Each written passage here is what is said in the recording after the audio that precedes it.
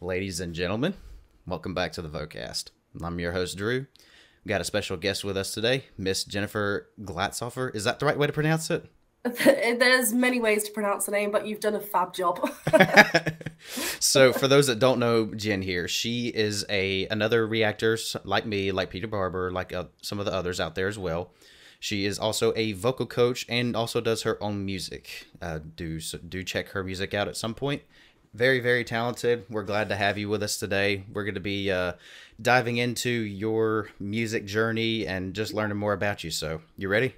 I'm so ready. I'm so excited. So, to get started off, I forgot to ask this question when I was doing my podcast with Marwan yesterday. But so briefly tell us what kind of musical experience you have, and then we'll jump into our first questions.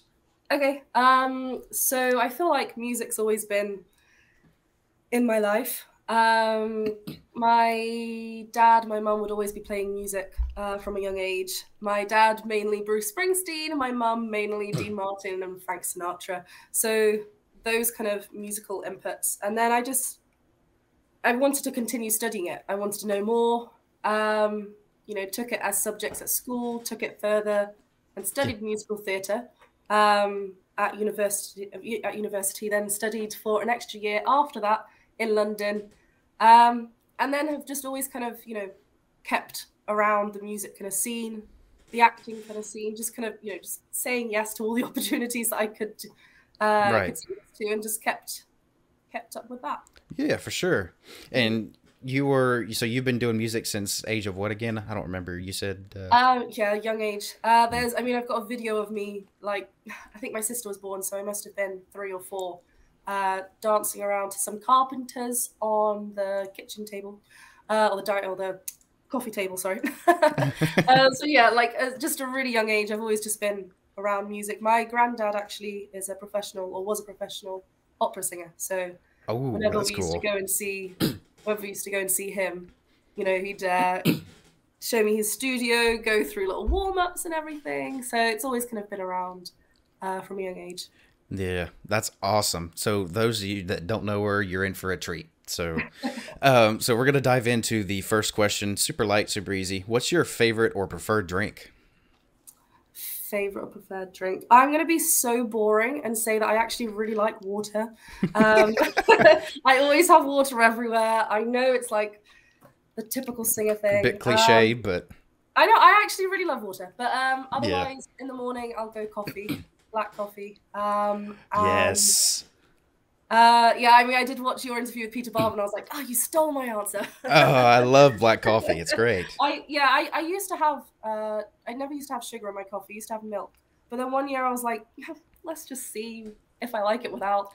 And now I just haven't looked back. So black coffee it is.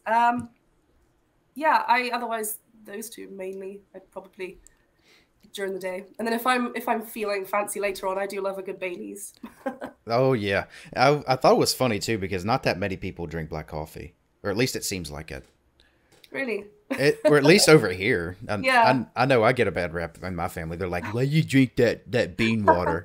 My girlfriend gives me such a hard time. She's like, "Why do you drink that bean water?" To be fair, I get a few looks that are like, "What are you?" And I'm like, "Yeah, I'm fine. Honestly, I like this."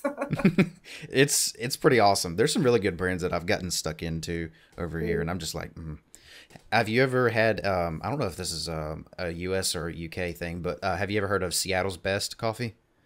No, I'm awful with names as well. Before we go with names, but no, I don't think I have. Oh man, but there's some Seattle's Best over here that I've really enjoyed. But Okay. I love me some black coffee. Okay, so now we're gonna jump into some more music-ish questions. So let's dive in. So what or who got you into singing? If there was any one specific person or any one specific thing.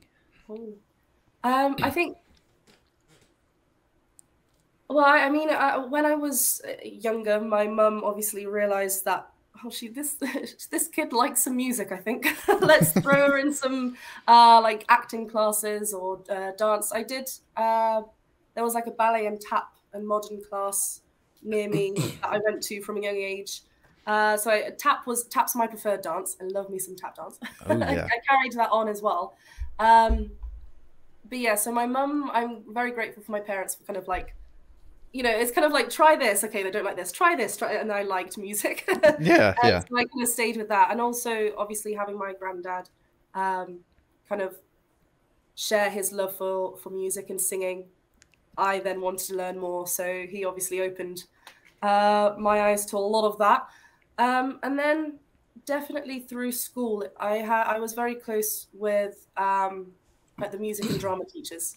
I'd every lunchtime, break time, you'd find me walking over to the music room, listening to whoever's there playing whatever instrument, or just on the piano myself, yeah. having chats with those. Like they were really, like, I think, mentored me into what path I was going to go. Like, it's just really nice advice from them.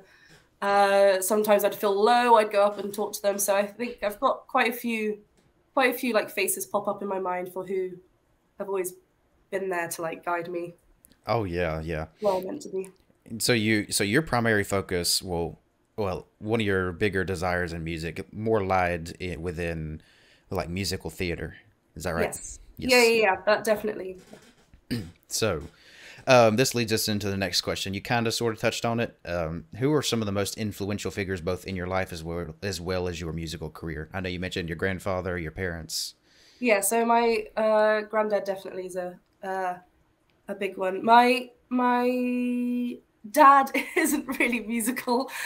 He likes to try, and every so often there's like a few notes, and I'm like, yes, go on, Dad. But I've got very supportive parents. They've always kind of like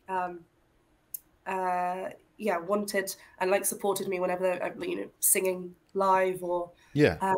always supported me. Yeah, I think there's a few, again, like a few teachers, and then especially along when I went ahead and studied musical theatre. Hmm. Like there's a few teachers there as well that really kind of stood out, that I felt like safe with them. I could go over to them, like talk to them, and they'd be there just to, because it's such a I don't know if you know much about musical theatre or I'm actually not very knowledgeable about it, so I'm no, learning a lot. but it's just, I think it's very, in the music industry, acting industry, musical theatre, it can be very daunting because everything's on you all at once. You feel like you need to, I guess with everything, you feel like you need to know where you're going at all times. So it's nice having Yeah. those around you who have either done it or have been in similar situations, just to kind of sit you down and be like, you don't need to know everything now. It's all Yeah. okay. Take it as it comes. So yeah, I think definitely whilst studying, there's a few like teacher names, mentor names that pop up that I still have very fond memories of right now. Yeah, for sure. And they must have had a fairly significant amount of influence, or otherwise you just wouldn't be here, I'd imagine. Yeah, exactly. Like, that's what I mean. Like some days you're kind of like, is this really right for me? Like, can I really do this? Like, there are so many other people like me in the world that are doing this. What difference can I make? Yeah, yeah. But then having someone that kind of is your leading, like, little leading post, like Oh yeah. supporting you. Yeah, I think that that's, yeah, gives you the boost you need, right? exactly. And like sometimes they don't even need to say the right thing. They're just there listening to you. I think that's really important. It's to show that you're not alone. I think that's Yes, really yes. important. It really is. And the coolest thing about it is that those people oftentimes help you reveal your niche within the music industry. Yeah, Helps true. you realize your specialization, I guess. Yeah. What is something that one of those influential figures has said to you that stuck with you your entire music journey? Oh, oh, this is when I cannot think too many things. um, I guess just to,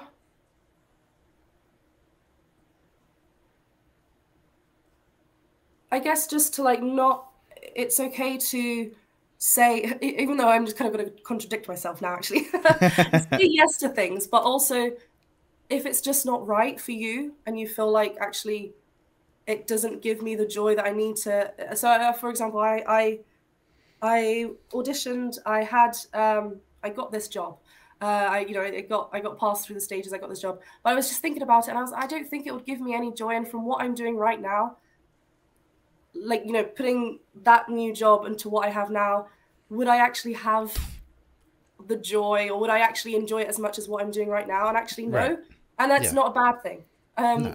So, you know, it's not, you don't have to say yes to everything just because it's a job and it's going to give you something on the CV. Just say yes, Yeah. yes, yes. You know, if it's actually not going to make you feel happy, Yeah. then that's the main thing. Like, why are you taking it, kind of thing. Yeah. That was who was that? It wasn't an agent. It was so one of my university lectures, I think, because it was just after I finished my university that I was just like, right, what do I do? Because I don't actually. And they're like, well, don't do it then. You're saying the answer right there, Jen. And I'm like, yeah, but surely I'm fresh, just out of training. I should be taking whatever I can get, right? But actually, but at the same time, you want to find something that brings you enjoyment. yes, yeah, and I think that's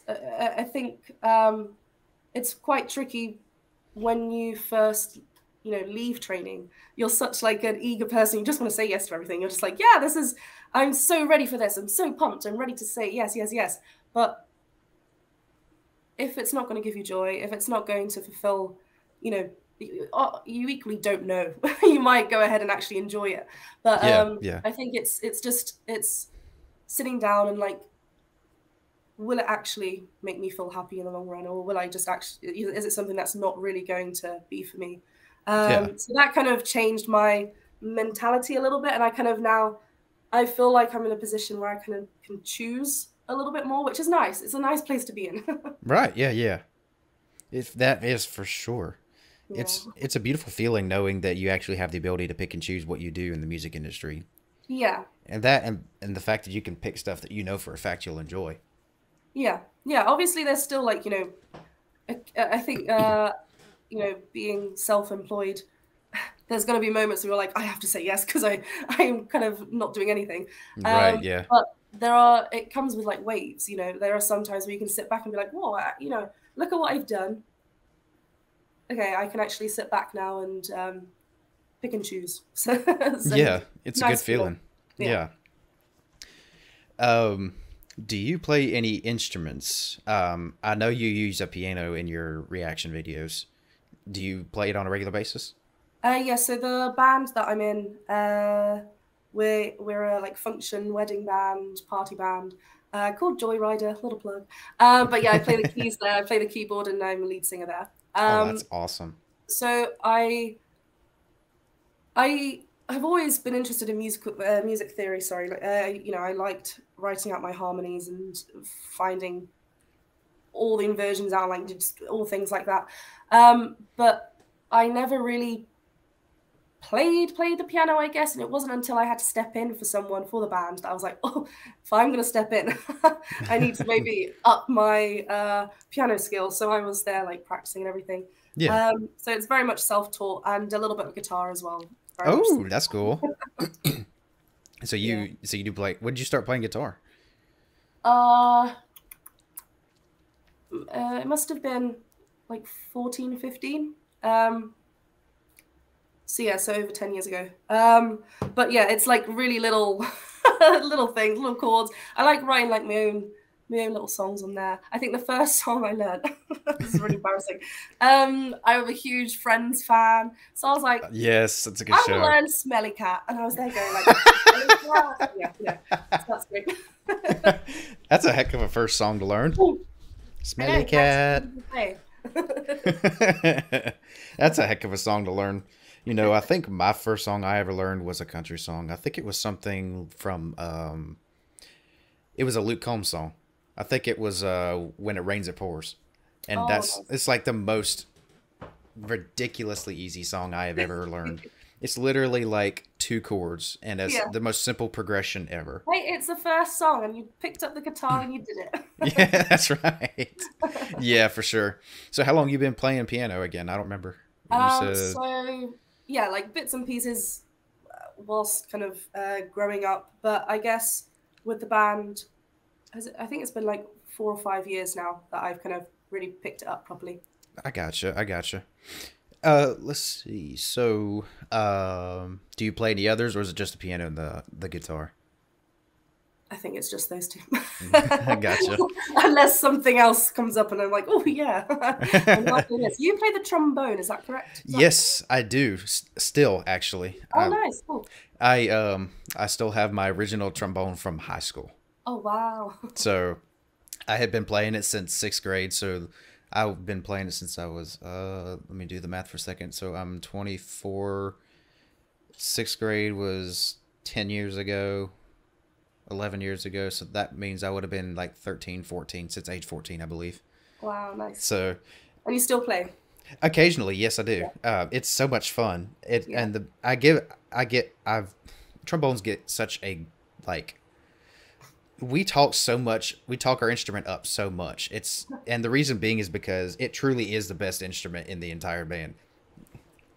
I mean, you don't have an instrument that's going to create the same kind of sound ever. Yeah, it is. Yeah. I mean, you can bend the sound with the slide. It's so cool. Nice. It's the coolest instrument ever.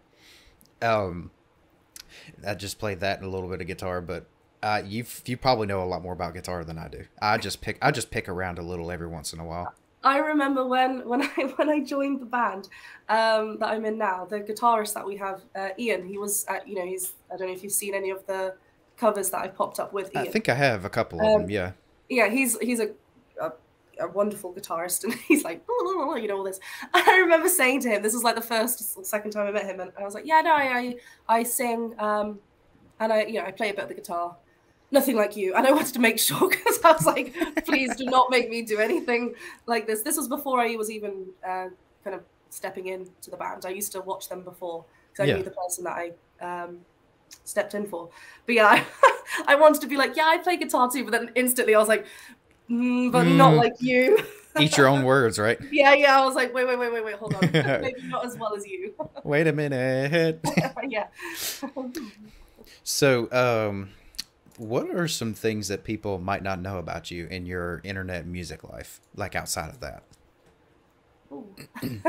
or in that life, it doesn't matter. And just some things that people might not know about you. Yeah. I think I always get asked this question because of my surname. They're like, is it German? Is it, I don't know. So it's Austrian, my surname, but I am half Dutch, half Italian. So half Dutch, half Italian. There you go. Yeah, so the Austrians from the Dutch side, and then they moved to Holland. But yeah, so my dad's Dutch, my mum is Italian. And it's a great mix because they're both very different language based. So because I speak both of those languages as well. So it's really nice. So when I hear like either German or Spanish, I can kind of pick that up as well because of the Dutch and Italian. So it's quite nice having two very different like cultures and countries. So that's something. Some people do kind of already, I always get kind of questions in the comments. They're like, Glatzoff, where is this from? And I'm like, oh, just you wait. It's a good explanation. That's something. And I guess something that I haven't mentioned at all, but let's just go for it. Why not? When I was 13, I received my black belt in karate. Oh, look at you. Hello. There you go. Little martial art plug. She's actually kind of dangerous then. I know. I'm putting that out there so people are like, oh wait, maybe I should not put this mean comment on the comment section. Just karate chop you into next week. Yeah, through the screen. That's pretty cool. I wish I had gotten to go train and get my black belt at some point. I thought that would have been the coolest thing ever. I mean, I started when I was 7. I think there was like a flyer at school, and my dad was like, "Yeah, why don't you and your sister go?" And then after my parents joined, so it was a little family thing that we did. Yeah. And yeah, continued until I had my black belt. Still stayed on for a while, but then I went off to university, and obviously, things kind of get busy, so I have stopped. But that's a little achievement. That's pretty cool. That's pretty cool. Cool little tidbit that I wouldn't have known about for sure. What are some things that you do in your off time when you're not singing, recording videos, performing, etc.? Do you know what first came to mind? And I tried not to even think of this. I was like, I love food. I'm such a big, I love food. I love trying new food. Like going to the new restaurants and Yeah, stuff? new restaurants, new kind of cuisines, and trying new food. Um, love going to the theatre and watching films and movies. So that's yeah, that's it's quite tricky. I'm quite lucky and grateful that what I do is what I love. So Right. um, so even though it is work, and I have to like remind myself that it is work, even though I'm enjoying this. I love my music. I love practicing my music. I love Yeah. working on my voice, working on new songs. So it's very much what my life is revolved around anyway. So it's kind of like putting work aside, but I'm still doing it. But aside from that, yeah, I would say like I love going to the theater. It's Um, that's a lot of fun. People don't like draw enough attention to just going and watching a good movie. yeah, going to the cinema, theater, movies. I like going to see live theater as well, like live Oh, those are fun like too. musicals, straight plays. I love. Oh, what did I go? Oh, we went to go watch Darren Brown, who's like an illusionist. That was fun. Ooh, I that got sounds cool. brainwashed. I didn't think I could, and I sat there and I was like, I've lost 10 seconds of my life. Oh my god, it's good. Like I'm not allowed to say anymore because that's how good it was, and he wants to keep it a secret. But I'm not gonna say. Yeah. Oh, One of very my good. favorite things to do, like we had, I would go on vacation. It's about 4 hours from where I live. If we go up into the mountains, and they had this cool show up there. It was a murder mystery show, but it was also a dinner show. Oh, So it was a dinner show. You sat at your own this sounds table. like my thing. Hold on, food and a show. Yes, hallelujah. It was awesome. I'll have to like maybe one day I'll have to like send you a link of like where I went. Like Yes, please. should you ever come over this way to the States, then Yeah. it would be really cool. But yeah, Oh, it was sounds good. literally you sat down at your dinner table, you got what you wanted, they brought it out to you. You were eating while you were watching this show, and then you had like your own little cards, and you had little pencils that you would write who you thought the murderer was after like it was some really cheesy like ah, then somebody Yeah. would just like the lights would go out, and then like it was a gunshot or something, and then one of them would run off into the darkness, and then they'd disappear for the rest of the show. It was so much Yeah. fun. Oh my god, that sounds amazing. I'm like so excited and I'm sat here. I want to be It there. it was a little bit cheesy at first, but I was like, wait, this is actually really entertaining. Yeah, just get into it, roll with it. Oh yeah, it was awesome. I Nice. remember that was like my first one of my first show experiences. I Mm. remember the very first one. My mother was still in college, I guess university for y'all. She was in college when I was little, and we she ended up having to go to a theatrical performance somewhere for as part of her class. So we ended up going to I believe this theater in Virginia above the state where I live called forgive me if I butcher this pronunciation, anyone that's been there, but it's called the Walfart Theater. Um, and we watched I don't even remember what it was called, but it was like it was a music theater like production. It was so Yeah. much fun. It was a really cool like dinner show thing too. Oh, nice. I think that was my first ever one that I watched, and I was like, people do this? This is so cool. Yeah, there's something about live theatre, like just because every show's different as well. Like, and obviously they're professionals, but sometimes when like anything can happen still.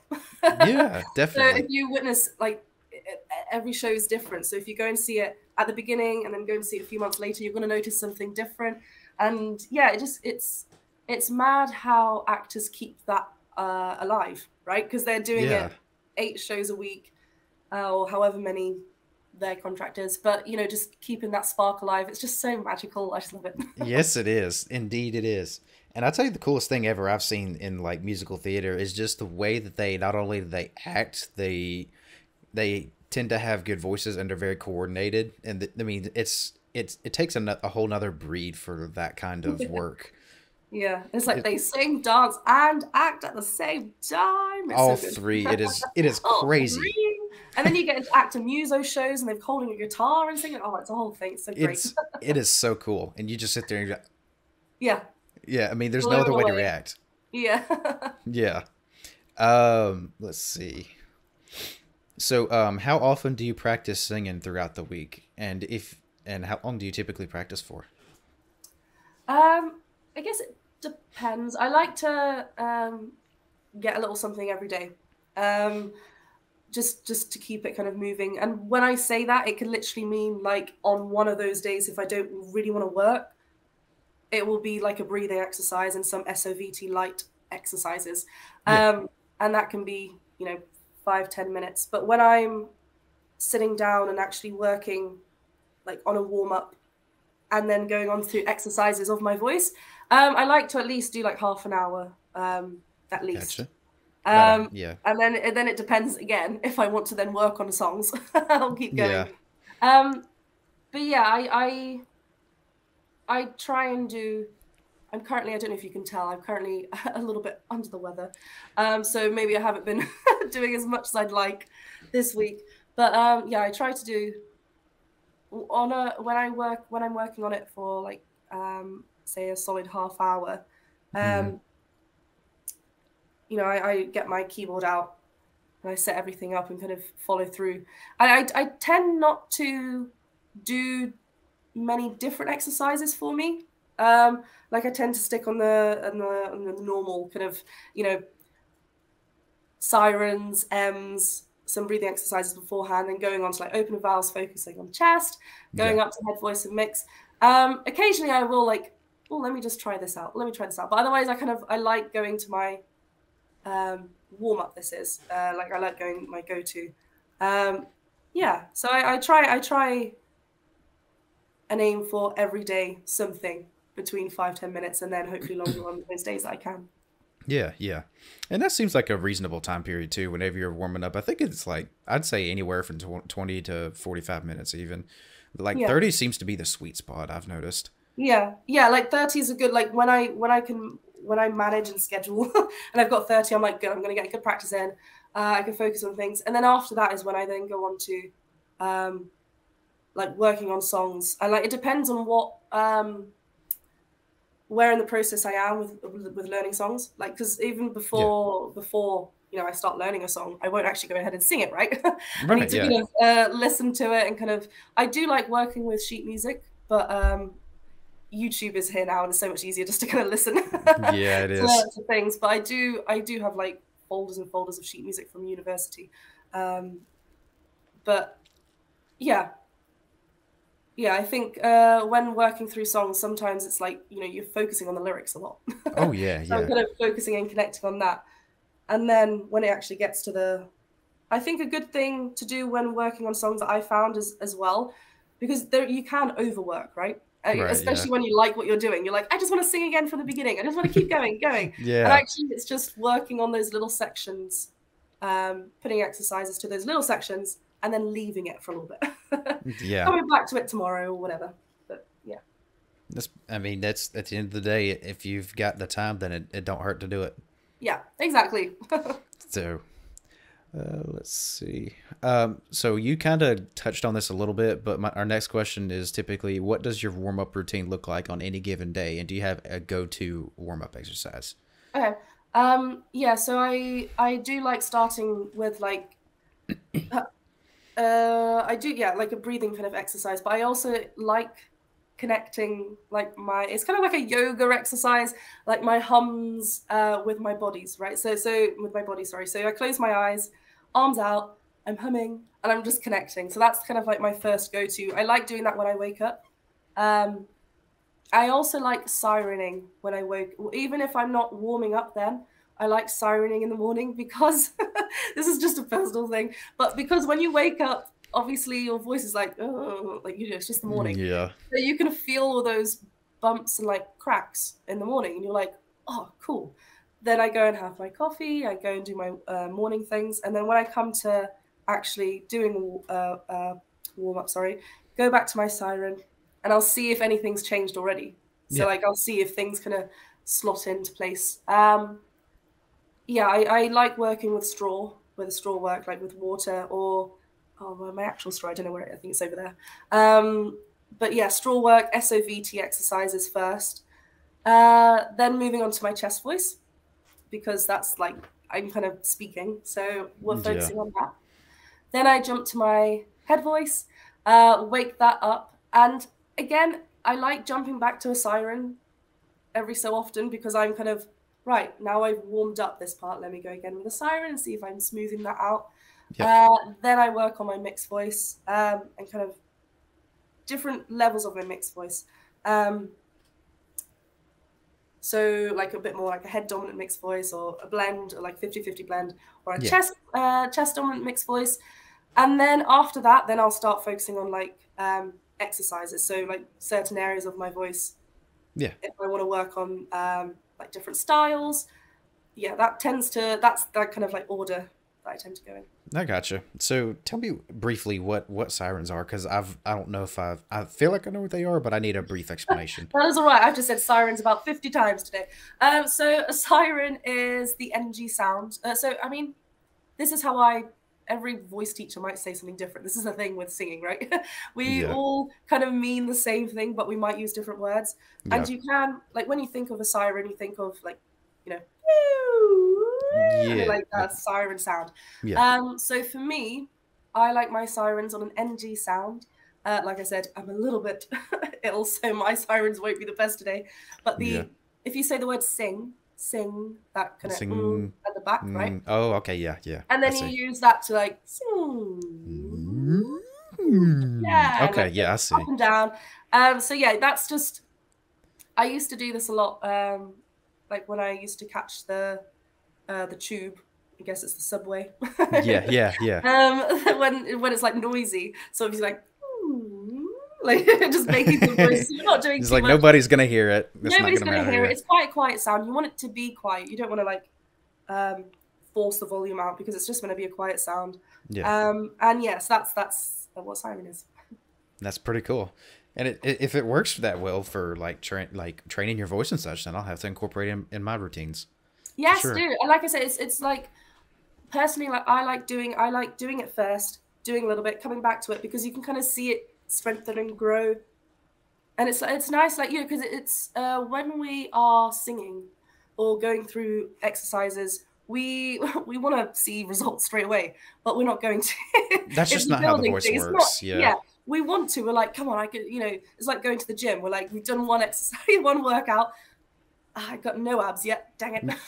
Yeah, exactly. We want to see results straight away, but that's just not how it works. So with the siren, it's kind of like a little.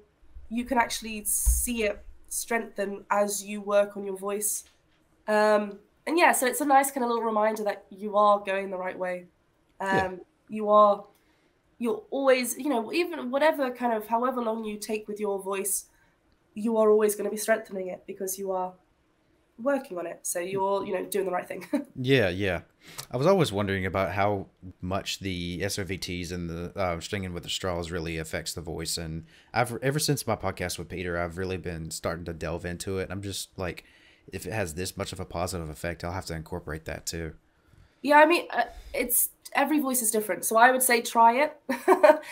Try and see what happens. So the thing with straw work, what's happening is that, you know, the airwaves are coming out, but some of it's being trapped in and go back to our vocal folds. So we're strengthening that. Go ahead and try it. It's a really lovely, for me, especially around like tricky areas of the voice where, like around the first passage where things are like, what's going to go? What's happening here? Yeah. Things are flipping all over the place. If you work on SOVT exercises around those areas, obviously work on it throughout your whole range, but especially like if you've got a passage in a song that goes through your first passage or through an area that you're like, where is it lying? I don't know. And you use like lip trills or sirens or the straw work. It begins to place things in the right placement for you, right? You can feel where it needs to go, and you can feel your muscles then get used to things. You can then remember when you bring the words to the tune where things have to go. You know, then obviously vowel placements come into play after, but it's a good starting place to allow your muscles to go to the right placement for you, and you can like feel where it needs to go without, because sometimes, you know, we can bring a lot of tension up, so that the SOVT kind of like calms that down a little bit. Pretty cool. That's definitely gonna have to try that soon. Yeah, do. Let's see. So we're moving on to a little more of like range related questions. So what is your daily usable chest range? Chest range. So uh, I would say F3 is like, I could do that for myself. The lowest.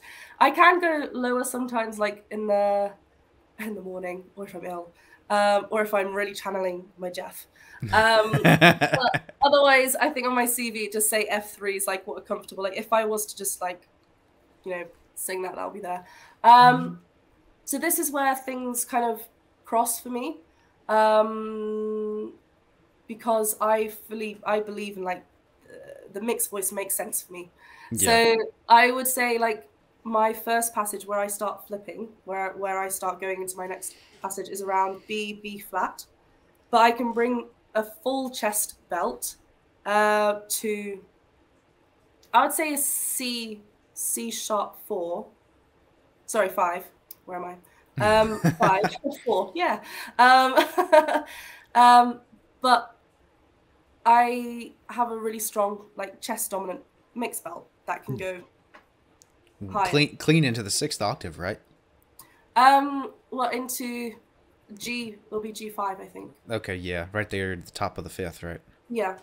Just before the C6, which is like it's on up there. Yeah, like well, so it's really odd. The reason why I have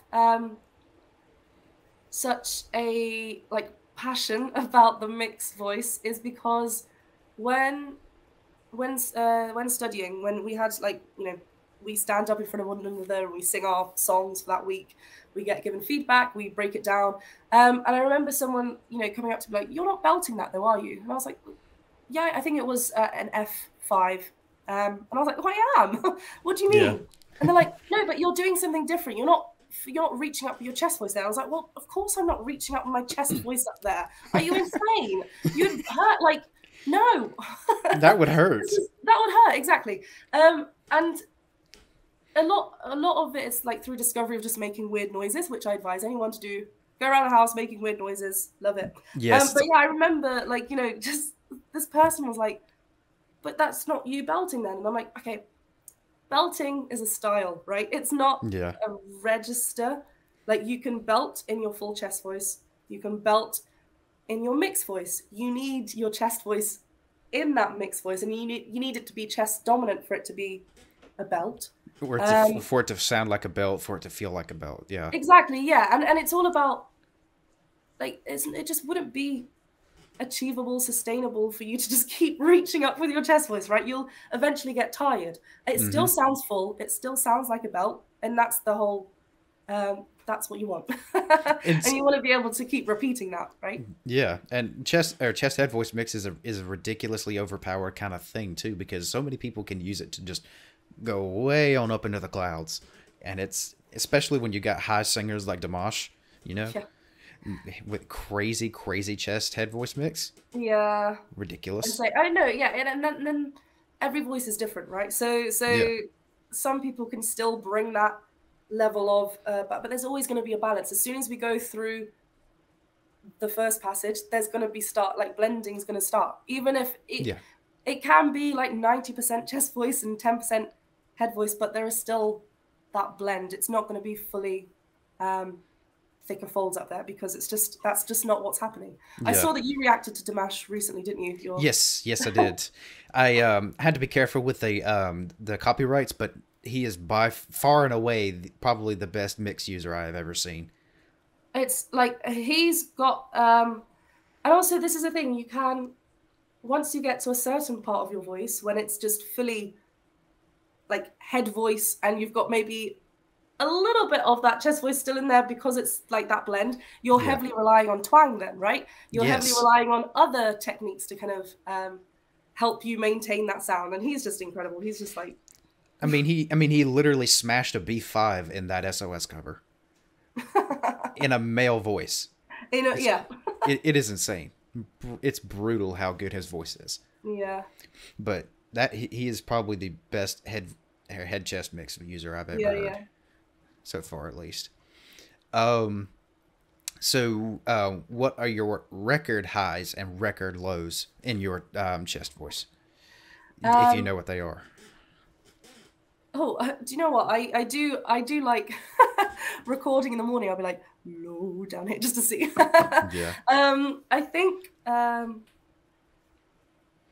get really excited when I'm when I hit anything around like D3, C sharp 3, C3, and I'm like,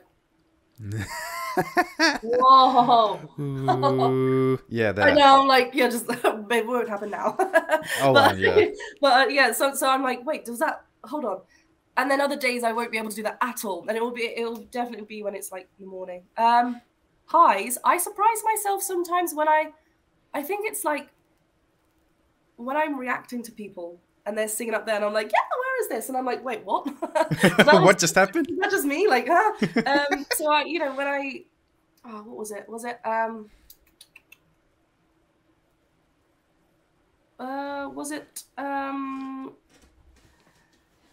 hide and seek? I can't remember which version it was now. If it was with voice play or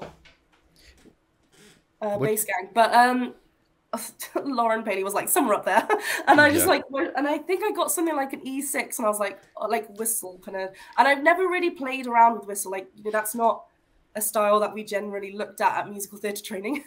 Yeah. So it's very much new to me.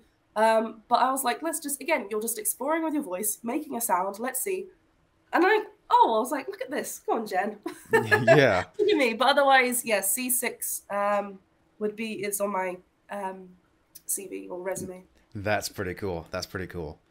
Oh man, and on that, I think on both of those versions, I think Lauren does an E flat 6 on both of them. It's on both of them. Okay, yeah. Yeah, she had the one at the end in Bass Gang's version. I just hit Yes. the mic, and then she had the one right before that section where they drop into da da da da da da boom. And I think Yeah. she hit both of those. Yeah, but No. that is just flat out ridiculous. That I is. know the way she just does it is like.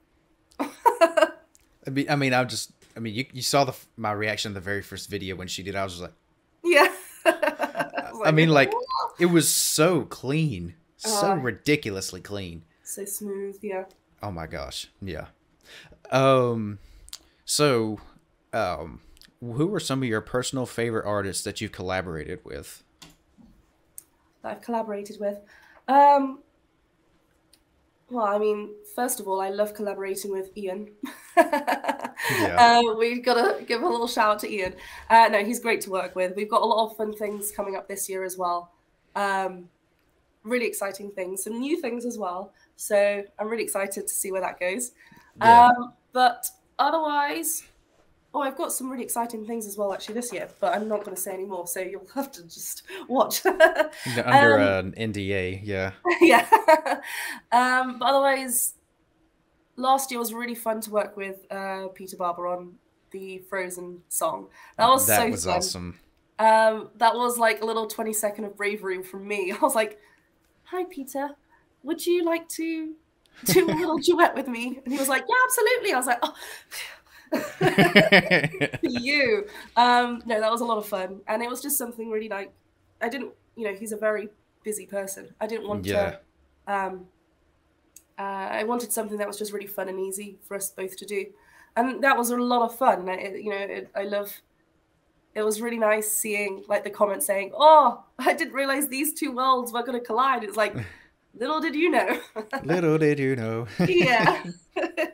I really like working with Hege as well, she also does reactions over on her channel. But we did a Christmas cover this year and last year, and we did another cover the year before. But she's great. She's great fun. Yeah, I'm trying to think who else. I think it's just a lot of it's left me feeling very excited with what's going to happen this year. Oh yes, it's already a big year. Yes, yeah. I'm feeling really positive about this year. I just can't wait to say yes to more things. It's gonna be awesome for sure. Yeah. Something that I'll have to talk with you off camera on is I'm trying to think of a project that I want to do music wise, like actually doing my own music that you may or may not get an invite on. So may or may not. Don't tease me like this. No, that sounds good. Heavy. It's gonna be like a 100% will, 0% won't. So Okay. we'll see how it goes. Nice. Let's see. Who were some people that you would like to collaborate with in the future on some music? Who'd I like to collaborate with? Is this the moment where I say home free? Sure. I've started saying it at the end. I love seeing the comments, and I keep like screenshotting them and putting them in my little manifest. Yeah. Right, I keep getting, Jen, Home Free will come to the UK soon. You've got to get on tour with them. I'm like, all right, steady on. whoa. And like, I'd love to see Jen with da-da-da-da-da-da-da. And I'm like, I'm going to start screenshotting them, put them in a little folder, reading them whenever I want, just to be like, maybe one day. Maybe one day. Yeah, I mean, this is obviously, I'm saying this purely to put it out in the universe, which is why I'm saying Home Free or Voice Play or the Bass Gang, whatever. But I would love to work with anyone who is equally interested and excited by music. Do you know, like, it's not anyone that is like specific. Maybe it's just like, yeah, I love just working on music with people that want to work on music as well.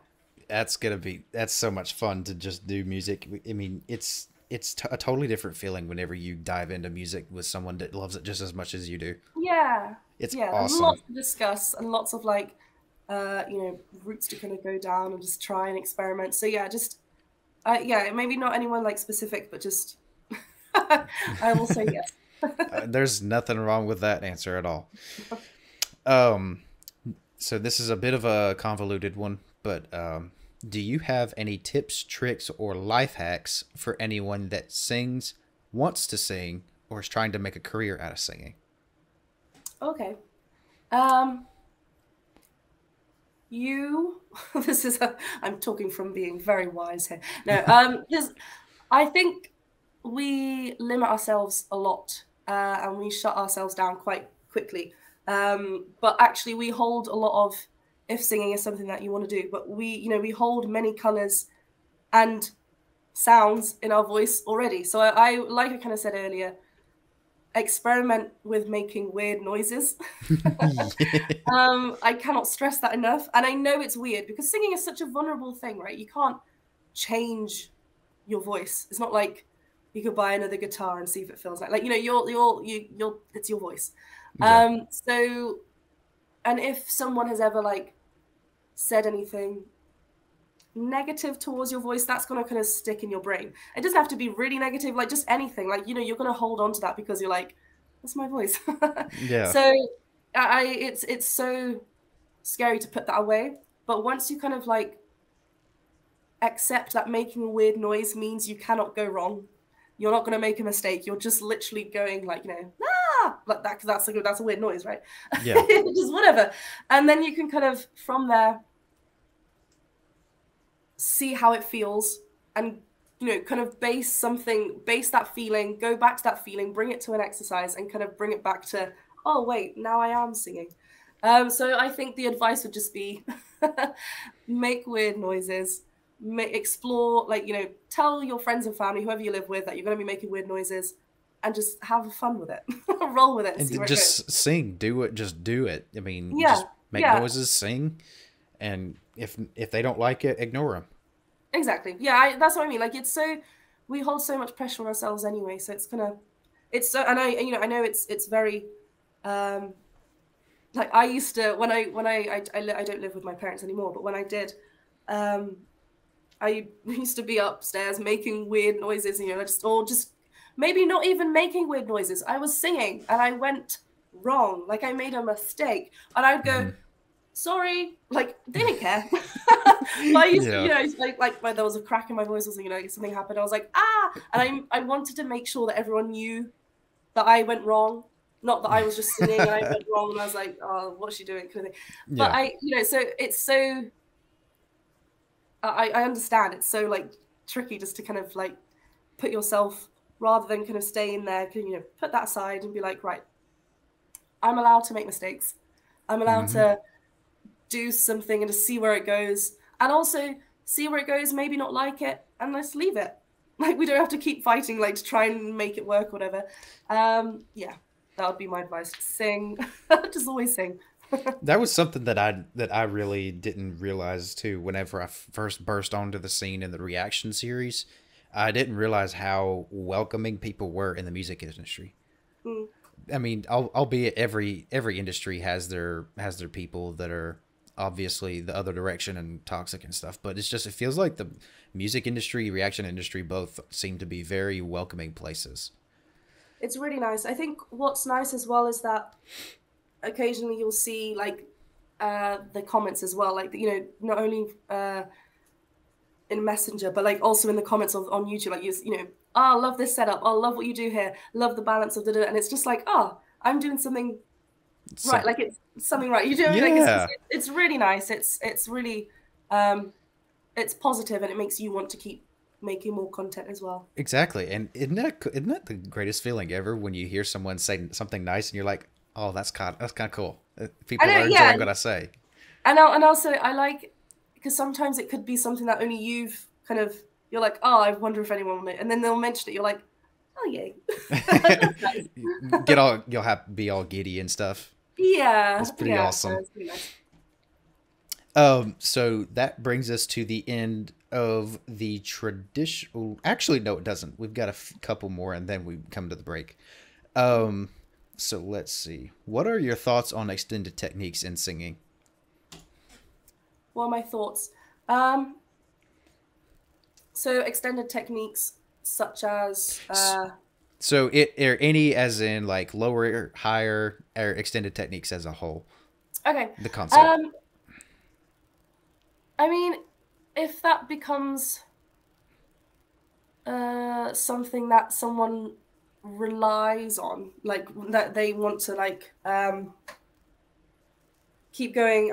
What's just come into mind is, I like bringing up anecdotes. I'm sorry, something else just popped in my mind now. No worries. Is like when someone, for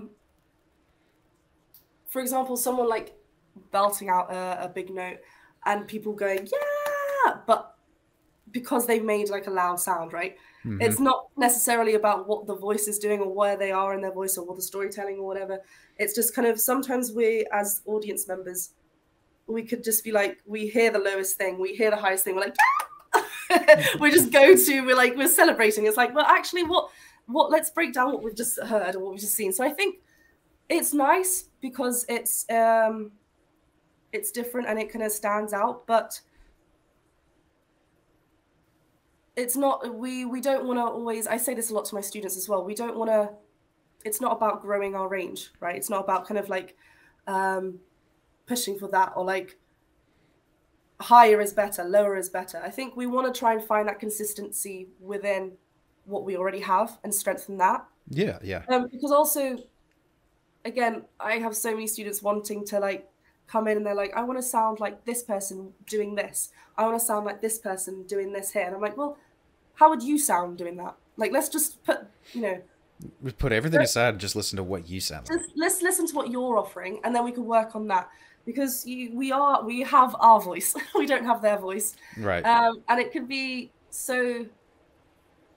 it can take a while to kind of like let that settle in, you know, that you won't sound like someone else. You're like, oh no, that means I can never sing. And it's like, well, no. No. You all sound like you. And I think people, once you kind of put that aside and focus on that, you can have a lot more growth and noticeable growth. Yes, not straight away, through time and practice, but noticeable growth with the kind of range that you have, like with that kind of A to B that you have, like focusing on that slot. So I think it's a good kind of like thing to throw out. It's like, oh, like a nice shot, but it shouldn't be what people work towards. Right. It should be less focus on extended techniques, more working on the chest range and just the things that you're used to. Like, you know, I mean, your voice. It's good to work all areas of your voice. Right. So like chest and head voice.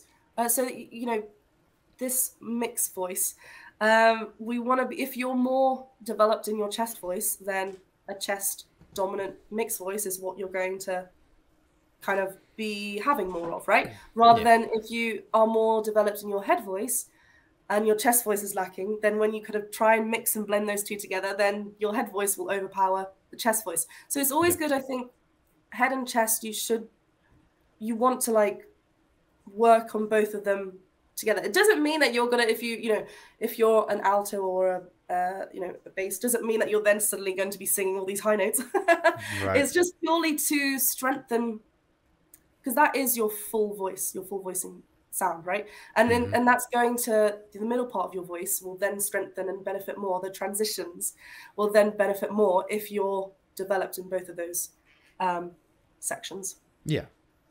So I mean, as a whole, they're great, but it's, if you can, like the thing that I'm gathering here is that you want to like worry a little bit less about getting extended techniques and working just with your, with what you kind of like have, because otherwise we then end up wanting to sound like something that we're not.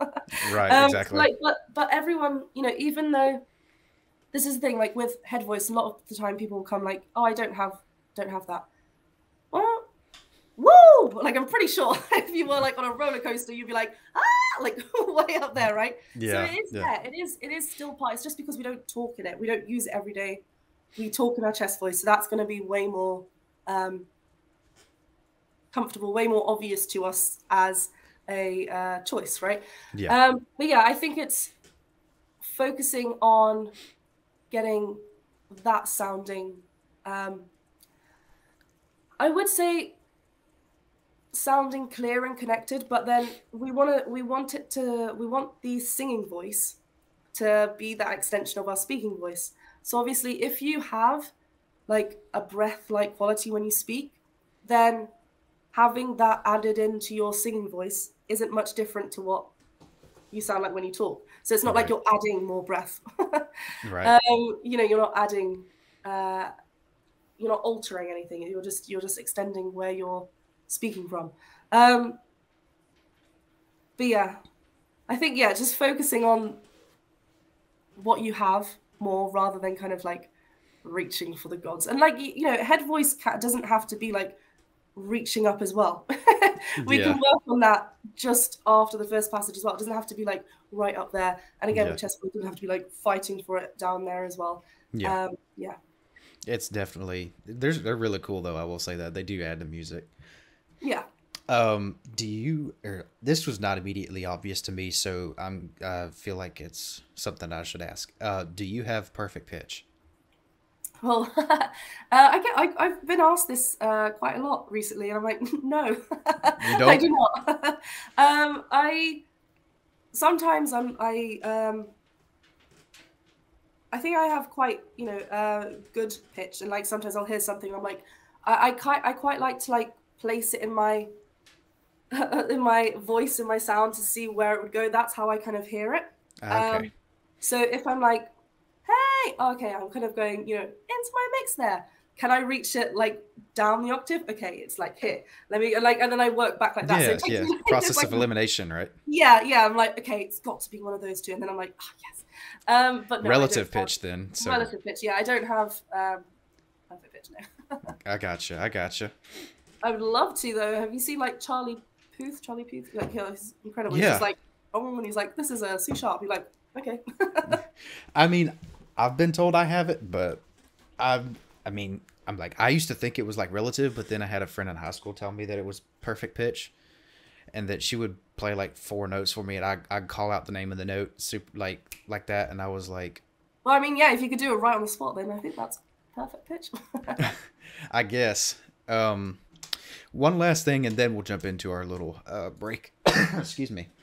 What is one of your things about? I can't talk today. What is one of your favorite things about being a singer? Oh, aside from the fact that I am doing something that I love,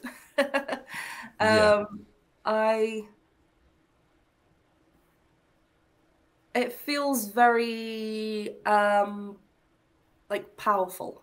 It feels very freeing. And sometimes you get those moments where you kind of get lost into it. You're not thinking about things as much. And I feel like those moments come very rarely. Especially like if I'm like with a band, I'm playing the keys, I'm probably focusing so much on the keys. I'm like, oh, it's too much to think about. But if I'm just like singing and I kind of get lost in that moment, it's such a nice feeling because you're really like connected with the words.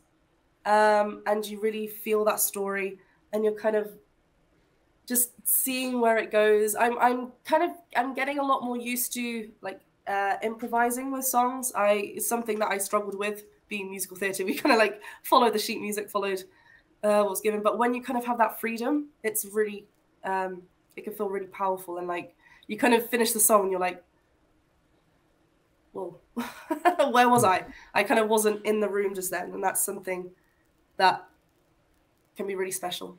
It truly is a really cool feeling. Like if you're just out there pouring your heart out into this music, and then it almost feels like you don't have a care in the world while you're in the middle of that solo or in the middle of the music, you know?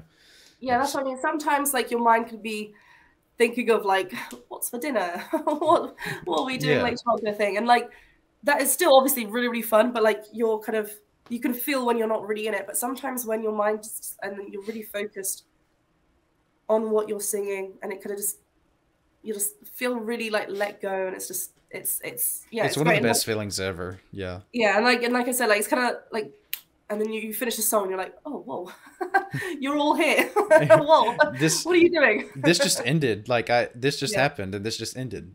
It's really like magical. There's pretty much no other way to describe it. Magical is the perfect word for it. So that brings us to the end of the traditional questions that we ask on every podcast. So that will bring us to a small break. This will give you the opportunity to advertise, let the audience know what you got going on in your musical career, plug any merch if you have any, plug anything. You have the floor for the next few minutes. So let us know what you got going on. Let me tell you. You did mention merch. I am thinking like when guys, we're almost at 80k. When it gets to 100, I'm like, oh, should I do merch? I don't know. Yes. Yes. I need to think about what what would be on the merch, but I think I need to ask my trusty patrons. They'll know what to say. Oh yes, for sure. They'll know. But yeah, musical things happening this year. There are more collaborations, of course, which I'm really excited about. And I'm hoping I'm saying I'm hoping, it's January, it's going to happen, this is the year. I will start releasing my original music as well. So that's in the works, which will be exciting.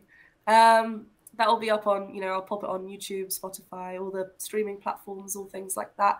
It's really, really fun. Again, worked with Ian on that, who's just an incredible musician and friend. So that's really exciting that I got to work with him. Other than that, I'm just taking it as it comes. I'm pretty just, I will continue posting. I will continue auditioning and taking those jobs that fit in with the schedule that I have. I think that's very important to me. It's just not like overworking, just trying to balance everything. But yeah, otherwise what you see is what you get with me. Guys, make sure you go check her out. I will link everything of hers in the description. So I'll link Patreon, social media, her channel, etc. Make sure you go check her stuff out. And so she's got some exciting things coming, so make sure that you go tune in. So if you don't have any other advertising or plugging pieces, we'll move on to this next little section where you'll have the floor also for the next few minutes to ask me whatever is on your mind. So if you have anything for me, now is your chance. Here we go. So, Rue. Yeah. You say you like black coffee. What else do you like to drink? Good. That's a good one. So, I believe it or not, I'm a water snob. I finished mine. Mine's. Hold on, I'll show you. Do you have a big water bottle? Is that? Yeah. I Oh have, wow. I have my gallon jug here. Nice. Speaking of which, I'm behind. I'm only at half a gallon, and it's Oh almost 3 o'clock in the my afternoon God, here. quick. Get those water sips. Yeah, but I drink black coffee. I drink a lot of water. Yeah. I actually quit drinking soda about 5 years ago. Oh wow. And I'll tell you, on the side note, I've felt the best I've ever felt after I quit drinking it. So Oh, that's good. that was a fun little twist. Mm. So the only things I really drink are water, black coffee. I very rare, on occasion, I'll drink like a ginger ale. Mm. But I'm very specific about my ginger ale brands. I Yeah. typically I make sure it doesn't have any stuff in it that's like bad for you, like preservatives and all that. I just make sure that if it's going to be a ginger ale, it's going to be like ginger or like pressed ginger, ginger extract and carbonated water and sugar. Like if it has much more than that, I probably won't drink it because Yeah. Yeah. that's the whole reason I quit soda, because of all the stuff that's in it. So, but yeah, as far as drinks, it's water, black coffee, ginger ale. Sometimes I drink lactose-free milk, but that's about it. Okay. Nice. Well, I Yeah, swap. I like almond milk. That's my sister likes almond milk. yeah. I use it for my protein shakes whenever I go to the gym. Nice. It's a really Yeah. good one. That's my favorite alternative milk. So do you still sing like a lot now? Do you still? Not recorded. I do tend to sing a lot to myself and a lot in the Yeah. car, a lot in the shower, blah blah blah. But I don't really sing on mic that much. Hmm. At least not yet. I have a lot of people that are trying to convince me to put out my own work, and I'm working on a couple of small projects. Stay tuned for that, guys. Stay tuned. Um, I see. I've always struggled with self confidence when it comes to my voice. I know that's a pretty common issue, but mine was detrimental to the point of me never wanting to sing in front of anybody. Yeah. That started, I would say, probably when I realized I could sing back when I was 12, 13, 14 years old. I was starting to find my voice, and I was like, okay, so my voice is starting to drop. Does that mean I'm a singer? I mean, I would start to sing. People would say I sound good. Then I would listen to myself back, and I'd be like, "Ugh." Oh no. but yeah, I've had a lot of people telling me about how apparently my voice sounds good enough. Like, it sounds way better than I give myself credit for, and that's really helped a lot. Yeah. So as far as music, I like to sing mainly to myself, but with the recent boost in confidence from some of the people I've talked to, I have started singing just less or more on mic, but I just me playing Yeah. around with stuff, mixing my own voice and just playing around with silly little projects like 10-second long audios and stuff and seeing Yeah. what it sounds like. But yeah, I thankfully that self-confidence issue is starting to work itself out a little bit. Yeah. I think it's so like you said, it's very common to as soon as you kind of have that little self-doubt voice like in there, it's just gonna keep eating at you, and it's just it can do a lot of damage. You can, and you really believe that voice, and you're like, well, I'm not going to do that then. But I think it's good, like you said, you've got people that are telling you, no, let's see where this goes. Like, let's keep working on it. Yeah, yeah. Good, and like little baby steps, and no one likes listening to themselves. I swear. I mean, that I, seems like it. Yeah. I record like a voice of mine, and I'm a little thing, and I'll listen back to it, and I'm like, Really? I was having so much fun doing this, and now I'm listening to this. This was not what I was just doing. What's going on? Occasionally you're like, oh, I didn't like really, really well here, but it takes. You have to keep kind of working at it and getting used to kind of hearing yourself. It's a really weird thing to like hear yourself. It is, and the only thing that really keeps me going is the fact that other people actually enjoy the sound of my voice, and I'm like, it kind of baffles me that someone actually likes to hear my voice, and Yeah. I don't know. I mean, what can I say? It's a good feeling. Yeah, exactly. Yeah, and listen to those comments then, and just keep going. And you're doing the right thing by like taking it slowly, right? You're kind of introducing it back, taking it slowly, singing a few things, and seeing how it goes.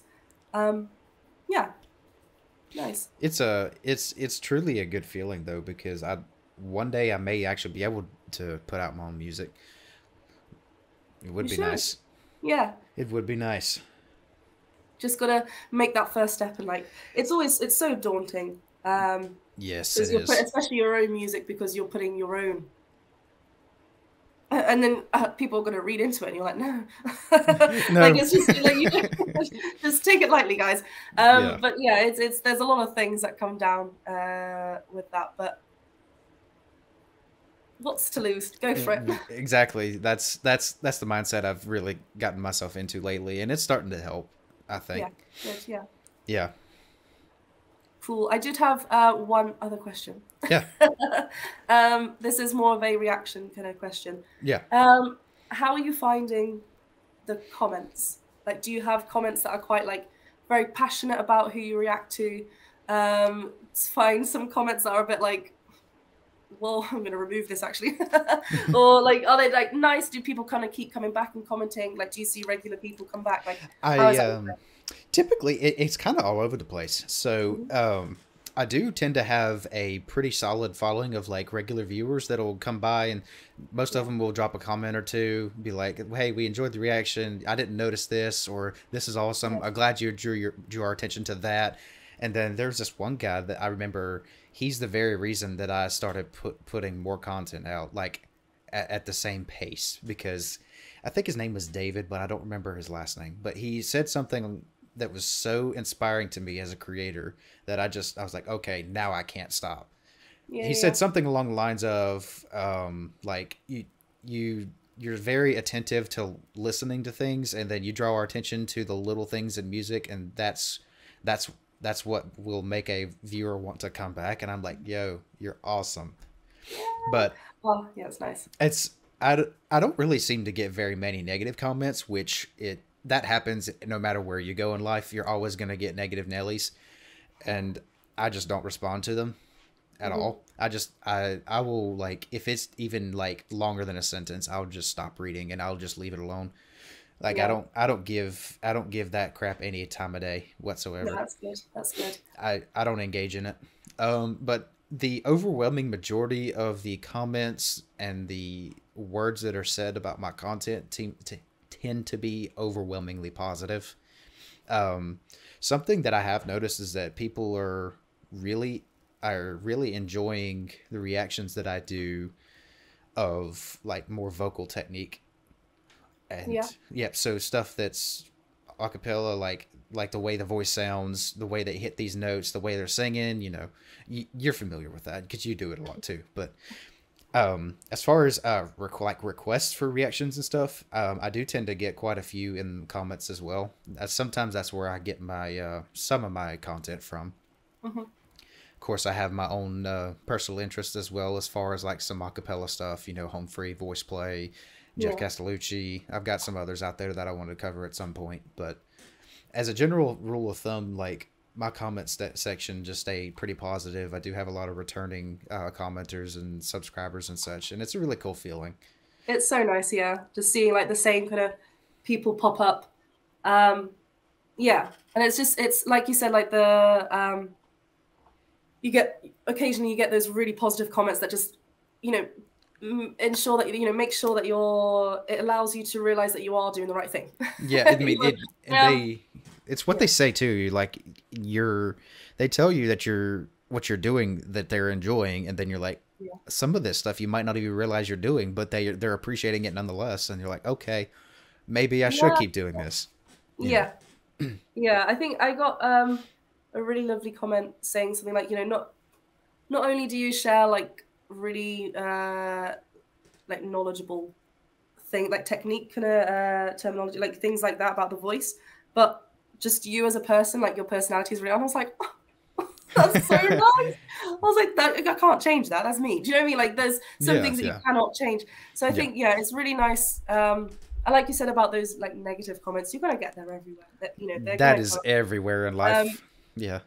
I think it depends what mood I'm in. Sometimes I'll literally be like, thank you. Like, listen, was this needed? Was this necessary? No. I have like a folder that I screenshot of all these positive ones. I like looking through. I'm like, yeah, like, yeah, I'm gonna have a good day. And I've got another positive, all those like negative comments. I'm like, are you okay? Are you having a good day?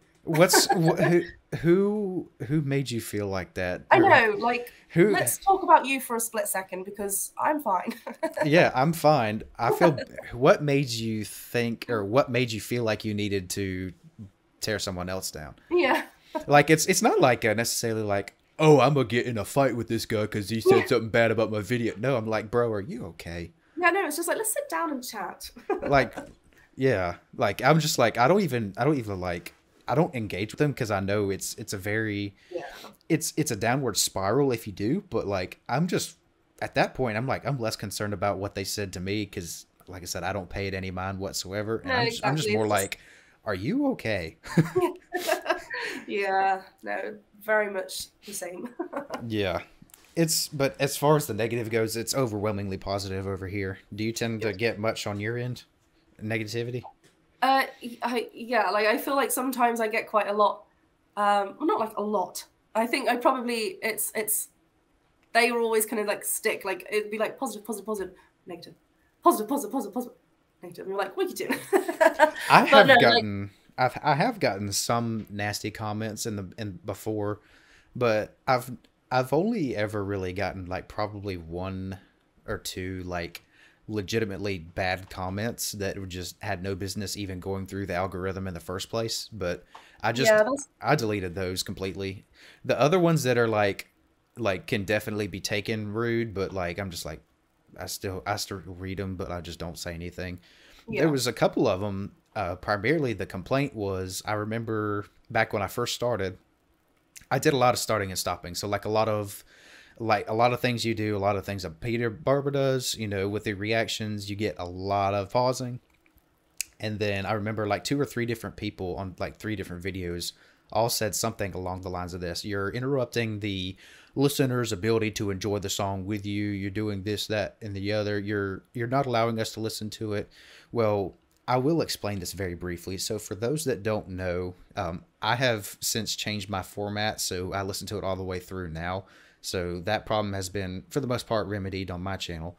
But for those of you that didn't know about my older videos, the idea for stopping and starting so much, and Jen can probably vouch for this too, the point in starting and stopping and all this music is to draw your attention to the little things, the big things, what makes the music that music, what makes it great, what builds the music to the point that it's at. I mean, it's all a learning experience. You take that song, you break it down, and you just explain it to your audience. That's what a musical analysis is for.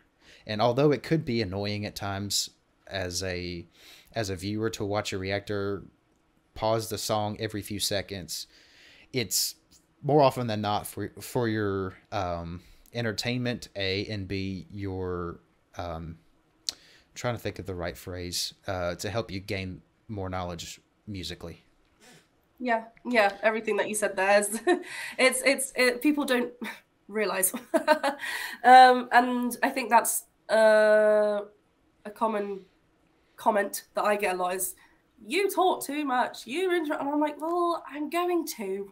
Oh, that's the niche of YouTube that we're in. We have this tendency to explain music, explain vocal technique. You know, we get excited when we hear it because like, this is so cool. Did you hear that? Did you hear this? You know, it's so cool. And there's so much going on. Like my brain can't handle. That's why I'm pausing, because I'm like, hold on. Wait a minute. I cannot just like, I need to process this. I need a moment. So for anyone that is watching or listening to this podcast, one thing that I would like for you to take away from this, we don't hate you for making those comments. You need to stop talking so much. We don't hate you for that. Just understand that we do it so that way we can help you understand the music. So it's not malicious. We're gonna make them wait for their music. No, we're trying to help you. Understand the music. We're just providing some, like you said, entertainment, knowledge, all of it together. And like I say in the beginning of most of my videos, if you don't like that, you don't have to be here. I mean, you don't have to. I mean, no one's holding you to stay here. And people, like you said, the positive comments are all people that like what you do, right? They like that you pause, they like that you stop, that you talk, and that's what you're doing it for. You want to pick out those points so that people that have watched that before, know the performance, know the song, they can hear new things, get excited again, and it's like, yeah, let's do it together. It's really cool too. Like, you'll have people that enjoy watching your content, and they're like they enjoy the original content so much that they go to our space at YouTube to A, learn more about the music, but B, to watch other people react to awesome music. Yeah. It's really cool. It's really nice. It really is. I was going to say something, but I forgot what I was going to say. I have those moments quite often. Oh, me too. It comes along. Did you have any other questions that came to mind? No, I think that was all for now. Sweet. So we will go ahead and migrate on to the community questions. I have a small amount of them for you. These kind of were from social media, gathering a YouTube, different Discords, etc.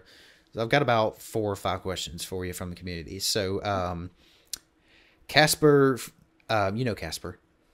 Casper. Yes. So Casper wanted me to ask you, who is your favorite bass gang member and why? Can I mention the manager? Who is my favorite bass gang member and why? Oh, that's not very nice. I can't pick. Well, I cannot pick.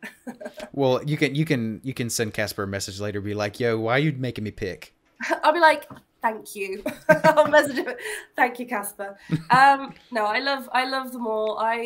What's really nice is that, like I said, I kind of first got, I guess, introduced to one of them or made contact with one of them was Peter, because I knew him from the reactions. I really loved his reactions. I used to watch them before. Sent him a message. Then I started reacting to the bass gang stuff. And then slowly, I talked to Tommy quite a lot and Marwan. I haven't really made much contact with Bobby, but he's great too. Yeah.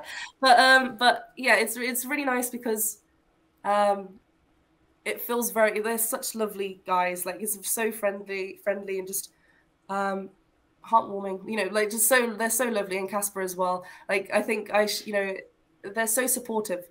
Anything that I'll post, like, they sometimes share, they'll comment on something, and it's really nice whenever I post something on YouTube or like singing wise, I think I asked once, I was like, who runs the bass gang account? And Peter was like, sometimes it's me, but it's mainly Casper. I was like, Casper. You little softie. But yeah, it's really lovely. He's pretty cool, man. I'm telling you. Yeah. I had him on for my very first podcast, and it was a vibe. Yeah. So the Bard asks, what is your favorite extended technique, to whether if it's to listen to study, to use in your own music, etc. Just if you have a favorite extended technique, what would it be? Do you know what? The term extended technique I've not heard of since you were, that's why I asked earlier. I was like, what are you talking about? Oh, yeah. So, yeah, I was referring to stuff that's like a lot of what the bass gang does. So to hit those stupid low notes, stuff like that. So all those kind of like added effects on top of what? Like subharmonics, ingressive phonation, at the top of the range, you'll have like whistle, stuff like that. So what was the question again? Sorry, what do I like? So what was your favorite extended technique to listen to study, to use in your own music? Just your favorite extended technique. I guess the one that was probably most interesting and I hadn't heard of before until I started kind of reacting was subharmonics. Yes. And I was just like, what is this level of dirt? Debauchery, yeah. Yeah, like what is going on? And I remember, I think I watched so many. Jeff Castellucci's got quite a few videos on like how to achieve it, I think I got Ian onto it as well, actually. So sometimes he'll just before going on, he'll be like, I'm like, oh yeah, almost. And like, so I play around.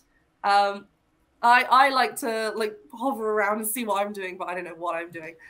This is the thing, like make weird noises, right? Are you going?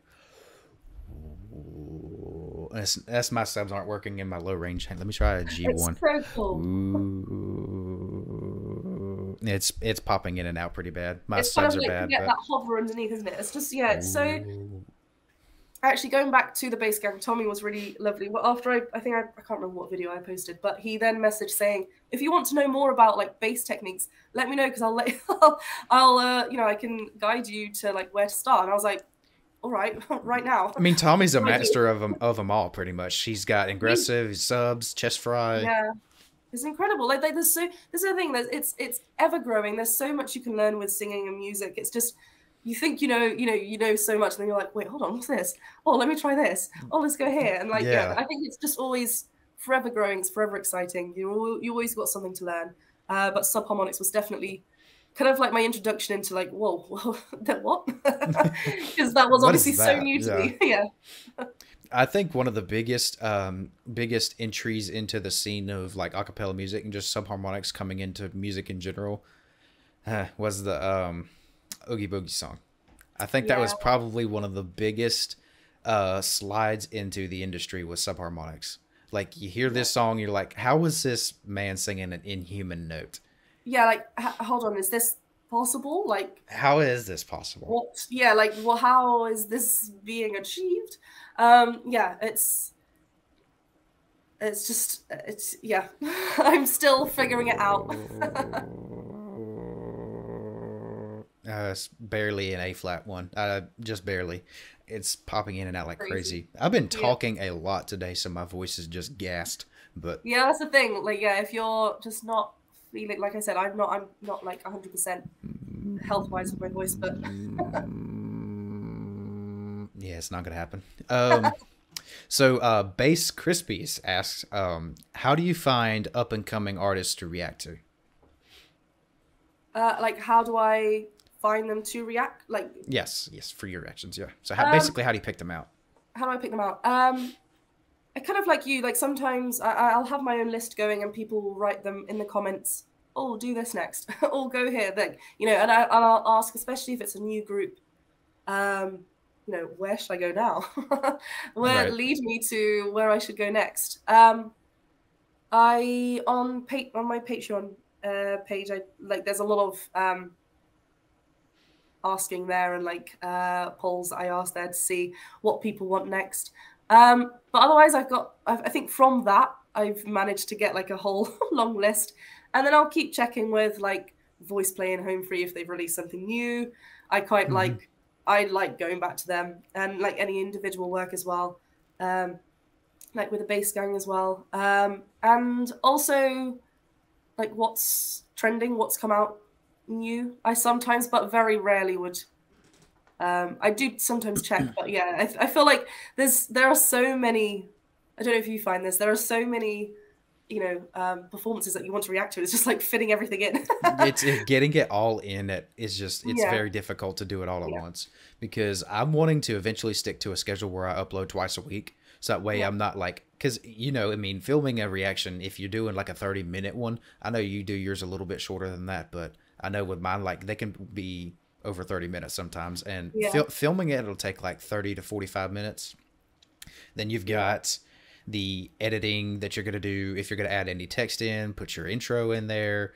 And then by the time you've got that done, you're like an hour or 2 hours into editing. After you edit, then you have to upload, work on your tags, video title, description, all of that jazz. Then you wait for it to upload, and then it's up. And if you have any copyright issues, then you have to deal with that. You have to go back. It's a lot of time, but it's a beautiful thing too, because there's so much content to cover. It's a good problem to have, I'd say. Yeah, it's not like, I've got nothing to do. There's always something to bring up and talk about. But it's I get really excited, and I want to do like so much, and I want to talk about so many different voices, because I just genuinely get really excited, right? I want to hear as much as I can do. And yeah, so I think I went up to 3 videos a week. Maybe not not last year, but the end of 2021. Yeah. I think. But yeah, I think just because I was managing that schedule, I was like, let me add a new day. And then I started doing those artist weeks as well, which is quite nice, because then I get to like just bang them out. Yeah, exactly. And I'm like, I've listened to so much music. I'm so happy. But yeah, fitting everything in. Sometimes you want to do more. Yeah. That then you can't. There's only so many days. Yeah, that and the fact that if you were like, especially at the part where you're not making money on your videos yet, like you don't have the opportunity to monetize before then, you're just like you're putting out a ton of content that you're at that point not getting reimbursed for. You know, you're not seeing any money move, but at that point you're just trying to get to the top, to get to a point to where you can make money. So I mean, Exactly. you're sitting there like, what if you're sitting there like, what I'm doing, is it really worth it? Because I'm just spending like 40, 50 hours a week doing videos, and I'm not, you know, and then you eventually hit there and like, okay, this was worth it before, but this is really worth it now. Yeah. Yeah. And I think like, I remember when I started, I was like, let's see. I mean, YouTube, I started like over 10 years ago now, I think. But I only started in reactions 2021. And kind of jumping into that. But yeah, like you said, there's that beginning part where you're like having to work and maybe the views are kind of going a bit slow, but then suddenly something changed and you're like, oh, okay, let's keep doing this. And then things start kind of shifting. You're like, I can add another day of work because actually things are kind of like you can afford to, because your time is no longer, it's not costing you anything. It's, you know, you have a way to, you can use that. You're actually getting paid for your time at that point. Yeah. And it's a cool feeling too, because you're getting to do what you enjoy on YouTube, and you're able to make money doing it. So it's a really cool feeling. Yeah. No, it's really lovely. I've got one more, and this one's from me myself. Can you tell us just a little bit about the song that you did with Peter? So like from start to finish, as a general like as a whole, just kind of briefly give us or tell us about it. Yeah. So I messaged Peter. I was like, hey, how are you? Would you like to do a little duet? And then he came back saying, throw some suggestions. Here's my email, And I was like, okay, cool. And I had a few suggestions up. I had a few, I was looking for songs to do. There were a few back and forward that we were gonna do, like, yes, I like this, maybe not, I don't know. And then we went with Disney because we thought we all love a bit Disney. It's great. And what I liked about this song as well is that it wasn't someone having a whole verse and chorus, then someone else having a whole verse and chorus. It was very much like conversational. We were going to be like, I could see it already, right? You could see the interaction. You could picture it, yeah, exactly. And I was like, this is going to be really, really cute. And we started it quite earlier on in the year, before summer. But people are busy. Like we know both of us are busy. I didn't record until a bit later, and then Peter recorded a bit after that. It was just trying to find the time to do it. Yeah. Once we recorded it, it was quite quick and done. It was just finding that time. Recorded the vocals. I mixed everything here. And Peter was like, do you want me to, when I sent him the mixed version, he was like, do you want me to give you any tips or tell you how what you can do to make it better, or do you want me to just not say anything? And I was like, tell me what I can do better, please. Do not just be kind and be like, oh, I don't like this. But yeah, so that was very kind of him. He then gave me some tips back. So I brought it back and shifted things around. I panned everything and then I recorded mine. I filmed mine, sorry, then Peter filmed his. And I remember when I put the two together, there was a little section. Have you watched it? I have not watched it all the way through. I got in the middle of watching it and I had to step away, but I want to go back and watch it again. Yeah, there's a really lovely part. I don't know. Do you know the song? Love is It's been a long time since I've heard it. Have you not watched Frozen last week? No. But there's a middle part in the song between the chorus and then going into the second verse where it's like, oh, look cute, and there's instrumental, and I didn't know what to do. But when I got the two, and Peter did this so well because he matched mine. Right, he kind of matched what I was doing, and there's a little moment we look at each other, we're laughing, and we turn around, and when I saw it, I was like, I like filmed it and sent it to him. I was like, we're the cutest. So cute. The fans are gonna go crazy. They did, yeah. didn't they? I know it's so lovely to see those comments. Like I said, people were like, I didn't know I needed this, and I was like, oh, Yeah. that makes me so happy. Yeah, so that, and then yeah, it was in December that we released it. Yeah, so that's kind of made the whole kind of process of it, and hopefully there will be more. I would love to do like another one that like fits in with both of our schedules, that we can just kind of, there you go. That, I mean, yeah, that would be fun too. And believe me, I'll have to start covering some content every once in a while of yours. Yeah. We'll see what we can do to line that up. Folks, this has been the Vocast with Drew. We have come to a close on the community questions. So Jennifer, do you have anything else for me, or anything that you would like to say before we wrap this up? Anything that I'd like to say? I'm going to say it one more time. Make weird noises. Say it louder for the people at the back. Yeah, no. Keep singing, make weird noises, love life. Yeah, for sure. Guys, this has been the Vocast. This is Drew, your host. It's been good to have you. Jen, it's been good to have you as well. Make sure you guys drop a like, throw a comment in down below if you're enjoying. Make sure you throw both of us a subscription if you enjoyed this. There will be plenty more of this content coming in the future. And if you are enjoying our content enough that you want to take your contribution to another step, be sure to check out both her Patreon as well as mine. Mine, you can support me as little as $3 a month. If you are gaining enough enjoyment out of it that you feel you want to give financially, you are more than welcome to do so. And like I said, check her out as well. She puts out great work. She's a very knowledgeable individual, and she's got a good voice, so make sure you check her out. Guys, this has been the Vocast. It's been great having you. We love you. Take care of yourselves. We will see you in the next one. Bye.